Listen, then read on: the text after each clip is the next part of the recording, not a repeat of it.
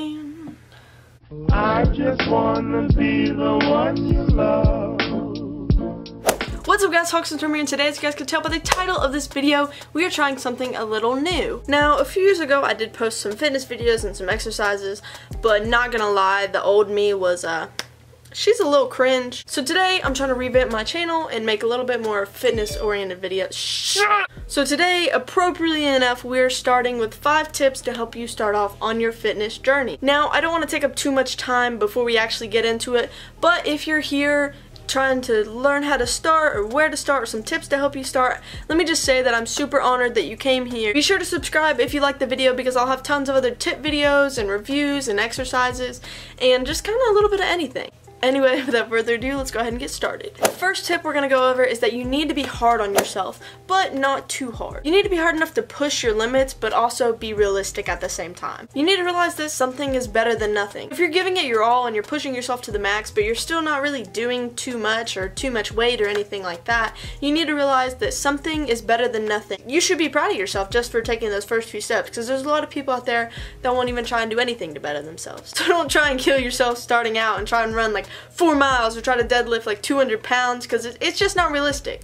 But it does lead us into our second tip. So for number 2 on our list, we've got setting goals. So whether it's a long-term or short-term, goals are a crucial part in your fitness journey. Goals can come in many forms. You might want to be able to lift a certain weight, you might want to be able to be a certain weight, do so many reps, run so far, and so much more. They can come in so many different shapes and sizes. So before I even start an exercise, no matter what, I always put a number in my head of how many reps I'm going to do. Because that way it gives me something to push forward to, and I'm more motivated to get that number. The camera died, we be back. But anyway, so when I do reach that goal that I set for myself, it makes me feel amazing, and it makes me want to keep pushing and pushing and pushing, and then I realize that, hey, you set goals, you break goals. Stop! Number 3 on our list is to try and make a schedule. Try and make a workout schedule. It doesn't have to be anything strict. Try and plan around things so you have time to work out. So when I make plans, I'm more motivated and more likely to actually go to the gym that day and not simp out on them. Another reason making a schedule is beneficial is, like I said, you'll be able to hit certain muscle groups on certain days. This way you don't continuously work the same muscles out over and over and over again. It isn't good for muscle regrowth. If you can't stick to a certain schedule, then try finding out how many days a week you want to work out. If you want to work 4 out of 7 of the days of the week, just find 4 days that week that work best for you. Number 4 on our list, we got recovery. Like I said earlier, continuous exercise of the same muscles over and over and over again is bad for regrowth. When you work out, you're actually, a little science tip, you're actually breaking down your muscles. So recovery time is so important because this is the time when they build back up, and when they build back up, they build back bigger and stronger. The first time you do like a big heavy workout, not gonna lie to you guys, not gonna sugarcoat it, you're gonna be hurting real bad for a couple of days. Personally, I recommend soaking in Epsom salt. I didn't look it up, so I don't know like the actual benefits of it, but I do know that it's always helped me. Over time, as you work out more frequently, your body's just going to get used to it, so recovery time will go down, and eventually you might even get to the point where you can work out day after day after day.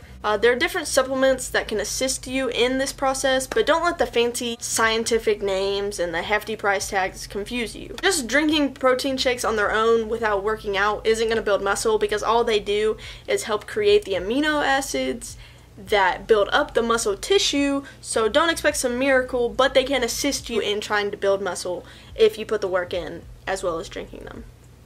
And for my final tip for this video, we've got tracking what you eat. Now, this really isn't for everybody, but personally, when I've found that I track my calories burned compared to my calories consumed, I'm more motivated to eat healthier and work out more. Multiple studies have actually shown that tracking what you eat and your physical activity is a very effective way to try and lose weight. In my opinion, tracking what you eat in a day actually makes you more aware of what you're putting into your body. And then you start to see it as, how much work am I going to have to do to burn this off? If you eat a Snickers bar, it's going to take about an hour and a half of walking just to burn it off. So it kind of makes you start to second guess your choices, and you're kind of like, oh, is this actually worth it? Being active, you will actually need to eat more though to, you know, make up for those calories that you are burning.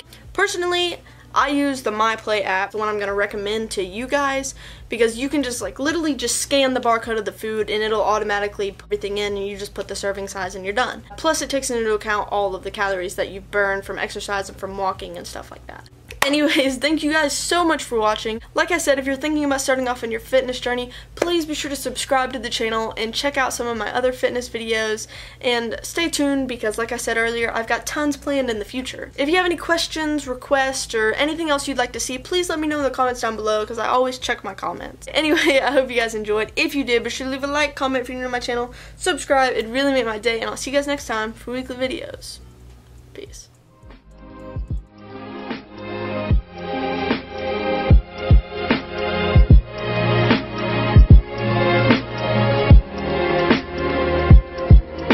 As a matter of fact, I actually just got home from the gym, so that's why I be looking like this. Bonus tip, good music. Bring headphones. Bonus tip, bonus tip.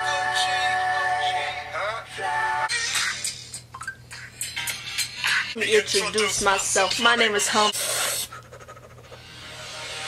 Third generation fall. Can I just point out that I sang so hard a vein popped out? Laughing like, yeah, you think I'm according to me. So whether it's long-term or short-term, goals are a fitness frick.